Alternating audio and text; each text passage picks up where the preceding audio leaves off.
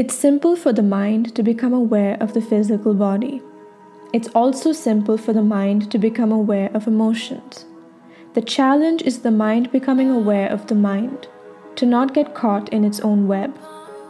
To transcend the mind, one must be able to recognize its patterns as they occur. As beings, we are just a small part of this universe, but by being a part of it means the universe is also a part of us. As within, so without. The universe both surrounds us and is within us. It is our outer world as well as our inner world. We are one with everything. It's all connected. But in the process of experiencing human life, the ego has dominated and made us lose sight of this truth, which means we experience life with a blindfold on. This results in us spending our lives trying to find a way to complete ourselves. But we are already complete.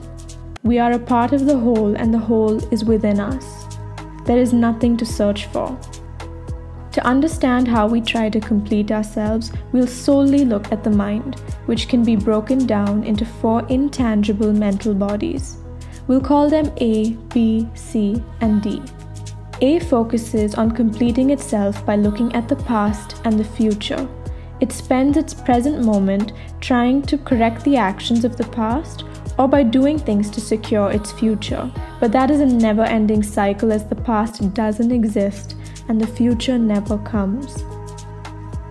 B believes that it needs other beings to complete itself, meaning it spends its time trying to create the perfect little circles.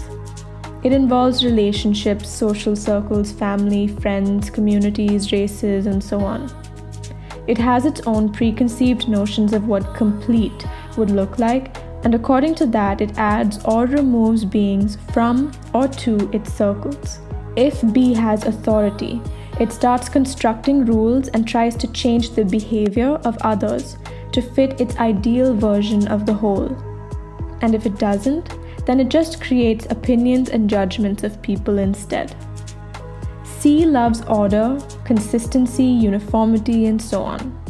It believes that by following certain routines, rituals, or traditions, that it will feel complete. It tries to find comfort by creating an image of itself and sticking to it, which means it has an outer and an inner image to maintain. The outer image is what others perceive, and the inner image is what only it sees. This is unfortunate, as everything around us is always changing, which goes against the order that C strives for. So it will never really feel complete. The desires of the last mental body, D, are the opposite of C's. It believes that chaos, uncertainty, disorder, and the unknowing hold the keys to completion. Following D is basically like taking risks into the unknown, which can be incredibly groundbreaking or very dangerous. Whichever body is speaking the loudest at the moment will determine your actions. And the goal is to not stop listening to them, but to be able to view them for what they really are, and to be able to prevent yourself from getting trapped and stuck in their webs, which is basically your mind becoming aware of your mind. And that awareness is nothing but who you really are. If you've enjoyed this video, please like and subscribe and hit the bell icon to be notified when I upload next. I would love to hear your views of the mind, so comment down below. Thank you for watching.